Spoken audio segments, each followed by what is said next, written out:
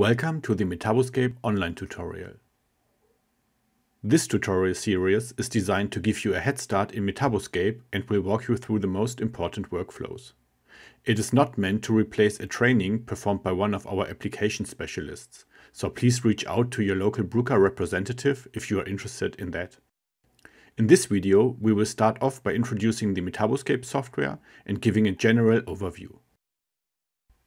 MetaboScape is Bruker's solution for untargeted small molecule workflows, for example Metabolomics and Lipidomics. It supports various instruments from Bruker, including the QTOF series, the timsTOF series, and also MRMS instruments. The workflow in MetaboScape can be divided into multiple steps as shown here. After acquiring MS data at the instrument, the data is processed by MetaboScape. This is often data-dependent data like AutoMS or Parsev, but also full-scan data and MALDI imaging data is supported. After data acquisition, every step like peak picking, annotation, statistical analysis, and also pathway mapping is performed in a single software, MetaboScape. The peak picking and feature finding is performed by the T-Rex algorithms. These perform all the necessary steps to go from raw data to meaningful features. First, the algorithm will automatically recalibrate the data based on the calibration signal that is present in the data. Next, it will detect peaks and will combine them into features or buckets by de-adducting and de-isotoping. That means that peaks that originate from the same compound will be collected into one bucket. You can see an example on the right where one bucket consists of the M+H ion, the water loss, and also sodium and potassium adducts in lower abundance. This greatly reduces complexity of your dataset by removing redundant information. At the end, you are interested in compounds that you analyzed and not in individual adducts or isotopes. The algorithm will automatically perform retention time alignment to take care of small shifts in retention time.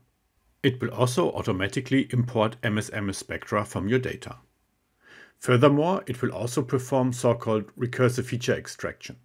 This feature addresses the problem of missing values that is commonly observed in untargeted experiments. To illustrate the algorithm, let's have a look at two features in 4 different samples. You can see that feature 1 was consistently detected across all 4 samples. Feature 2, however, is also present in all 4 samples, but it was not picked immediately. This is because during processing, you need to specify a certain threshold to exclude noise from being processed.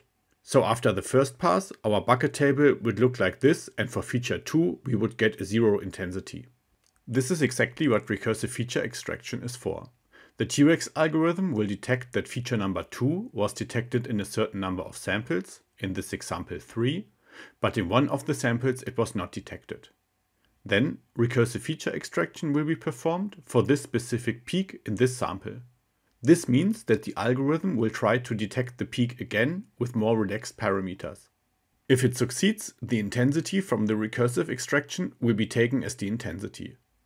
It will be highlighted in the software later on so you know which signals have been picked recursively.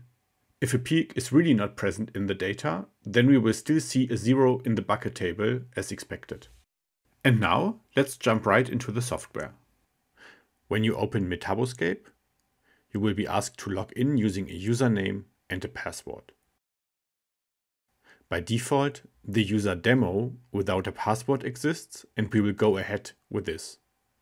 If you want to create a new user, please refer to the MetaboScape manual or a separate video that we will make available at a later stage. After login, you will be greeted with the main window of MetaboScape. Right now, we do not have any projects open. This is why most of the displays are currently empty.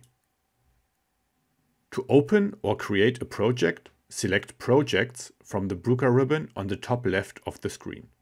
When you start MetaboScape for the first time, this window will be empty, but since I already have some data processed, you can see it here. Data processed in MetaboScape is stored on the server and is organized in projects, experiments, and bucket tables. In general, data from one project should have the same experimental treatments, stress conditions, or organisms that are compared. Projects consist of one or more experiments. An experiment is used to aggregate one or more sample sets or bucket tables.